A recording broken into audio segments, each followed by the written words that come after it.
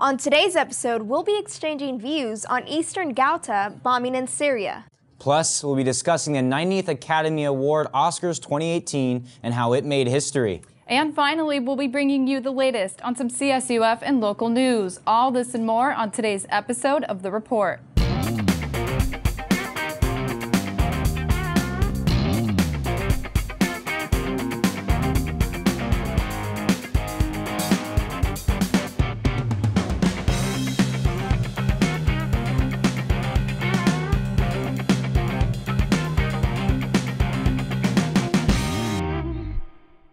Hello and welcome to The Report, Cal State Fullerton's premier source for news, views, and info. I'm Abby Fernandez. I'm Leslie Duarte. I'm Shannon McKercher. And I'm Zach Slopemaker. Before we delve into our first hot topic, we'd like to invite you to become a part of the discussion this semester season. Click on the link in the caption of any of our report episodes to fill out a secure Google form with your opinion on any controversial issue we've talked about now or in the past, as many of these issues are reoccurring and evolving, ranging from gun control to abortion, climate change, or the state of politics right now. All we ask is that you please keep it civil. Let's move on to a topic that is getting international attention. According to BBC News, the Syrian war began long before it started. Many Syrians complained about high unemployment, widespread corruption, a lack of political freedom, and state of repression under President Bashar al-Assad. In Syria, there's a civil war going on, and the government is trying to defeat rebels by bombings and chemical weapons. Recently, the Syrian government targeted the rebel stronghold of Eastern Ghouta outside of the capital of Damascus. The airstrikes had 674 Syrian civilians in 13 days. This is known as the deadliest attack yet and highly condemned by the United Nations. The Syrian civilians are dying every day and have been asking help for years. Thousands of families have been forced to take cover in basements or makeshift underground shelters due to the intensity of bombarding and shellings. Residents of Eastern Ghouta said these shelters still do not give them security and safety. The war in Syria started in 2011 when initially peaceful protests were violently put down by the Syrian government. Up to date, the conflict has cost more than 500,000 lives. So ladies, I know there's a lot of moving parts here as far as the Syrian conflict goes, but I gotta ask the question, should the U.S. get involved, yes or no? Well, I think we already got involved, quite frankly, when we, threw out the missiles last year in spring. Should we get involved more is I feel the question here. When do we know to stop, or when do we know to do more? I mean, that's kind of the conflict that, is taking this nation. And there are pros and cons to both sides, right? I mean, it's devastating what's happening. I don't know if you guys have seen some of the pictures of Syria and the civilians there and the kids. It's really heartbreaking. So like you said, when do we step in? And I know the Trump administration is considering a new action plan after, and Trump said, quote, "What Russia and Iran and Syria have done recently is a humanitarian disgrace. What those three countries have done to people over a short time is a disgrace." So he is now kind of on board with, we do need to come up with something, because we know in the past he wasn't allowing refugees to come in our country, right? But now he's kind of like, we need to come up with something else. I think it's important, but we have to figure out what's the right way to go in, because there's a lot of finger pointing going on and a lot of accusations going across the board. I have a quote here from President Assad himself. When he was being asked about the chemical attacks, he said, quote, "The only source is Al-Qaeda. Our impression that the West, mainly the U.S., is in hand in glove with the terrorists. They fabricated the whole story in order to have the pretext for the attack."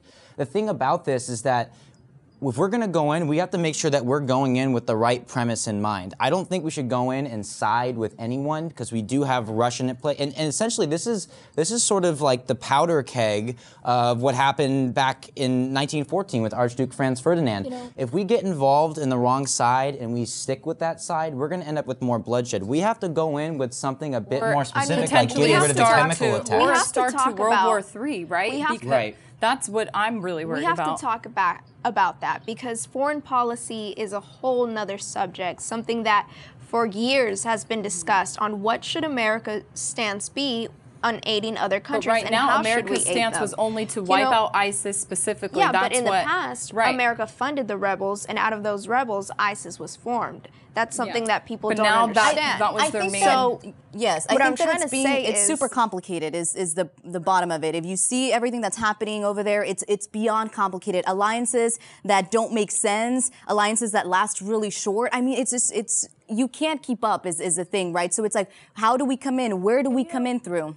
We have evidence that the Syrian government did in fact let out Al-Qaeda leaders or, ISIS leaders to add on to that whole thing. So, I mean, this is complicated. There's a lot and what going I'm on. trying to say is the United States needs to really look at what is going on, not in a fact of what benefits us and what benefits the other countries, but about the kids. Yeah, there that's are what's kids devastating. crying out for help, saying we don't want to die. That is the problem here. I mean, the UN was funded by FDR. That was our thing. Why isn't the UN doing anything? Yeah, I mean, almost 700 civilians dead in the last 14 days on a poll that I had read, 185 of those being children and 109 of them being women. And we obviously know all these atrocities are horrible, and there's even allegations of mustard gas being used and chlorine gas being used. horrible. And that's where I think we as America, which is part of the United Nations, need to go in, is if we don't go in, we don't need to send ground forces. We can send things from a distance without risking American lives. If we find weapons of mass destruction facilities, or we know for a fact that there's these chemicals being used and we know where it's being manufactured, and we have some of our drones way up in the sky, why not attack from a distance and take care of at least the chemical portions of this? The thing here real quick is because I keep hearing this and I'm sort of torn in between, and this is a tough thing. It's a very tough subject, like all of the ones we have here, but it really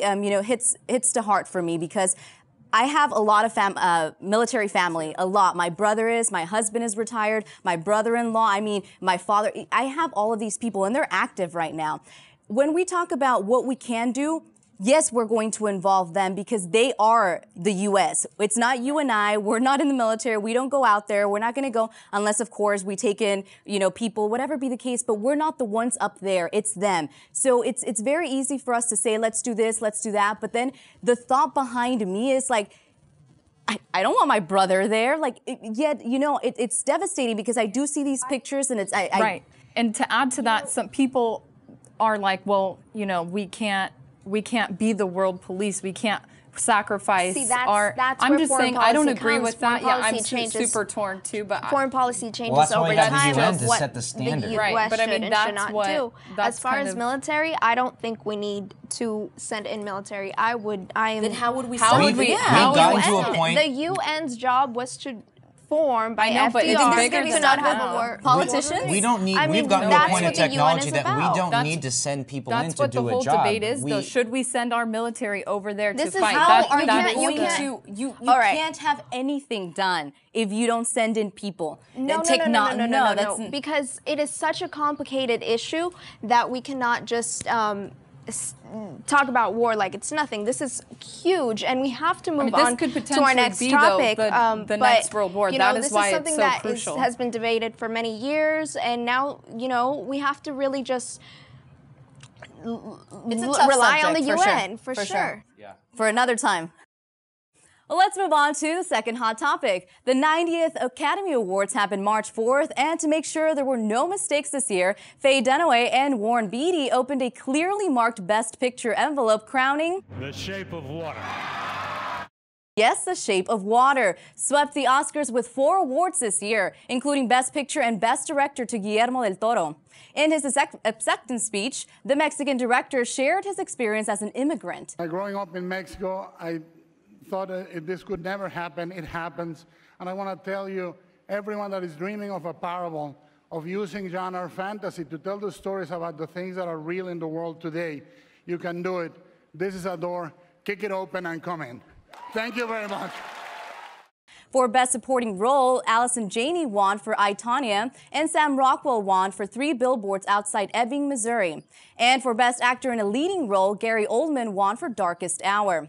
For Best Actress in a Leading Role, Frances McDormand won for 3 Billboards Outside Ebbing, Missouri. And as if we couldn't love her enough already, she had all the female nominees stand up, making it a very memorable feminist movement.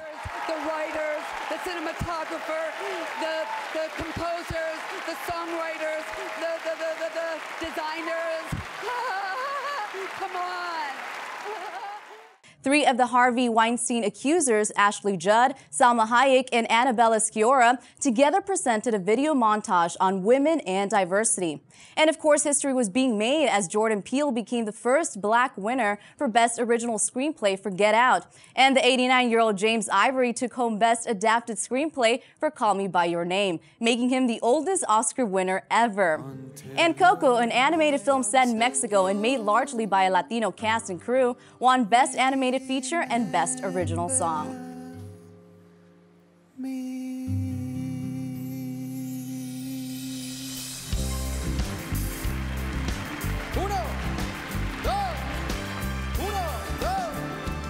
So guys, a lot of diversity this year. And I want to ask you, what did you think about that? And I want you to be specific because there was winners. I mean, there was movements. I want you to talk to me a little bit about McDormand. I want you to talk to me about what you thought was going on that night. Tell me. I absolutely loved it because I was with my nephew and he watched Coco win an award, and he doesn't know what the Oscars are, but Coco is his favorite movie, and that just brought me to tears to see my little nephew just be so excited that he was represented in the Latino culture. And I mean, throughout the Oscars night, we saw a lot of diversity, but that moment just really stood out to me, that he gets to grow up in where Latino or Latino-inspired culture movies are winning Oscars, and that's beautiful to me. I agree. I thought it was, I loved the opening ceremony. The stage was gorgeous. But you know, this year the ratings are the lowest they've ever been, and every year they've been going down. And for some reason, I don't know why, Jimmy Kimmel, I don't know if you guys saw his opening monologue. He kind of touched a little bit about diversity. He said, quote, "I remember a time when the major studios didn't believe a woman or a minority could open a superhero movie. And the reason I remember that time was because it was March of last year." So really in a full year, you know, the movie industry has just blown up with different, and they talked about also Black Panther. I mean, that was kind of the talk of the So we know who's going to take it next year. Right, but right. I think it's important to note that because it's been a tremendous year. I mean, now that makes me question, like, are they doing this because they feel bad? Is it, you know, and I feel like the winners also too might have a little bit of that, you know, random guilt of like, did I win this because I deserved it or because, you know, we're shifting all of this? So I don't know. I'm not saying it's a bad thing, but I certainly feel like it is a very drastic, you know, change from last year. As someone who is a huge movie junkie, I feel like every movie that won completely rightfully, complete merit. There's no chance of politics being involved. They talk a lot of the Oscars being entertainment based, and that's all it is. But movies are politics. And the individuals movies as well. are politics, yeah. And the individuals are political figures, and they do carry political weight, especially. You know, every person that won in a category, I think is wonderful that each of them had something to say about something else. I mean, they had that, I can't remember his name, but he had a Native American person come up and talk about going into war and what it was like to fight for the country and how they're wonderfully represented in the movies. I think it's important that every person that won in that section had something to say politically about the world, because that's how you impact people. You know, that's how you reach people. Going back to what you were saying, Abby, I think, you know, this isn't just made out of because they feel bad, but this is a great start. You know, people will not let the Oscars go back to what they were. You know, this is a step forward, and I think, you know, Shape of Water did a great job. Guillermo del Toro, Coco, all these great movies, Get Out, great. And I mean, there were no surprises really to who was going to win. And what I really did love too were the fashion statements. Right now, it's not who are you wearing, but why? What are you standing for? I mean, the colors this year, I did notice there was a lot of white. And I've looked into it a lot, and you know how they were wearing all black at the. Well, you know, they made it a point. The starters of the movement said, we'll wear pins on the red carpet, but we don't want to drag out this movement throughout. Well, we don't want to put a downer on it. But this white movement, it was like we're stepping for Hollywood is taking a stance and moving forward, not forgetting a clean slate from it. And I just thought that was awesome. Instead of, you know, all of them wearing black, they're like, you know what, we're going to wear white. There was bright colors, there were bows. That was super feminist. Well, so talking about, you know, the movement and Me Too and all that, I don't know if you guys noticed that Ryan Seacrest didn't have a lot of people there. And that was really hard to watch because this just happened, you know, and people are taking action is my thing here. But what did you guys think about that? Really quick, I want you to tell me, I mean, how's this man feeling? Is this a fair thing? Taraji P. Henson really threw some shade at him on the red carpet, and there were a few people that did talk to him. I think the network knew what was coming, but because it's Ryan Seacrest, they still put him on the red carpet while they had Juliana at the but pool. He's so good at his job, you bad know, move and on that. I best, mean, yeah. he has accusations. I know, but are they true? That's a whole other Yeah, thing that's a here, whole- guys. Yeah, Watch some other episodes. We've talked about that before. Gets into a lot. Now turning to national news. Since the murder of Blaze Bernstein in January and the revelation that his sexual orientation could have been the cause, lawmakers noticed an inconsistency in current state law. Reporter Matthew Kessler has more on the story. Ever since the discovery that Blaze Bernstein's suspected murderer is linked to one of the nation's largest hate groups, authorities have questioned whether or not Bernstein was murdered due to his sexual orientation. According to documents obtained by ProPublica, Woodward attended paramilitary training with the hate group Atomwaffen Division, which is linked to multiple murders of gay young men around the country. Attempting to curb this awful trend is local lawmaker Janet Nguyen, who has stepped up calling for harsher punishments for murders that are based on hate crime criteria. To find out what Titans think about this proposal, I hit the streets of Cal State Fullerton to ask them. So it's not fair to say that, oh, because you murdered that person who had a more difficult life, then it's like their life is worth more, so to speak. I think hate crime should be enforced as a bigger penalty because it's not just murder, it's something on the reason that they were murdering. So I think it should be murdering with a purpose. Yeah. I think murder is murder and should have a harsh penalty no matter what it's about. As you can tell, we have a mixture of opinion here on campus. For the report program, I'm Matthew Kessler. Is that a stab in the back we see? On March 1st, President Donald Trump announced that he planned to impose a 25% and 10% tariff on imports of steel and aluminum, respectively. This is an attempt to bring down the U.S. trade deficit. This move, however, may start a trade war with other countries, even with key U.S. allies. In response to Trump's new tariffs, Canada and the European Union are both threatening to retaliate against the U.S. Conservatives, including House Speaker Paul Ryan, criticized the idea. In response, Trump tweeted that a trade war could be good for the U.S. and easy to win. Feeling stressed and need help? Well, Cal State Fullerton's Counseling and Psychological Service will hold wellness workshops in March to address students' mental health needs. There will be a series of open seminars intended to anyone improve physical and mental well-being. There will also be a total of 18 workshops covering 4 topics throughout the month. Each of these topics will help any college student who feels stressed or needs help. The topics will be focusing on identifying and decreasing stress, improving sleep habits, understanding emotions, and learning how negative thoughts can be controlled. Hopefully these workshops can really benefit students who need it but aren't able to find help anywhere else. Take some time to chill and come check out the new renovated space Cal State Fullerton is offering you. Students can now walk from the quad to the Polak Library. That's right, no more walking around the entire building to get in. The extension of the library now has an entrance on the south side. The new location offers additional study spaces for students and has plenty of electrical outlets for your convenience, as well as modern furniture designed for work and relaxation. Jennifer Gerbatz and Amanda Vargas have more on this story. After years of closure, the Southside entrance of the Pollock Library is open once again. The Pollock Library South closed down back in March 2014 after a 5.1 earthquake struck near the campus in the neighboring city of La Habra. The earthquake caused $6.5 million worth of damages, according to data from the Orange County Board of Supervisors. The first, fourth, fifth, and sixth floors of the south portion were closed down to repair ceiling and ventilation systems. Students, faculty, and staff were able to take in the colorful and inviting renovation of the first floor when it officially opened on February 22nd. The center features comfortable seating, perfect for socializing or studying, and there are also numerous electrical outlets, computers, a reading room, conference room, and a gender-neutral bathroom. The Center for Honors and Scholars, Titan Card, and Circulation Services are also on the first floor. One student shared his thoughts on the renovation. Like very casual. A lot of people. I like the way the chairs are like super modern looking. And the upper floors are expected to open in the next couple of years. For The Report, Amanda Vargas and Jennifer Gerbouts. And well, that's all the time we have for today on The Report. I'm Abby Fernandez. I'm Leslie Duarte. I'm Shannon McKercher. And I'm Zach Slopemaker. Stay fresh, Fullerton.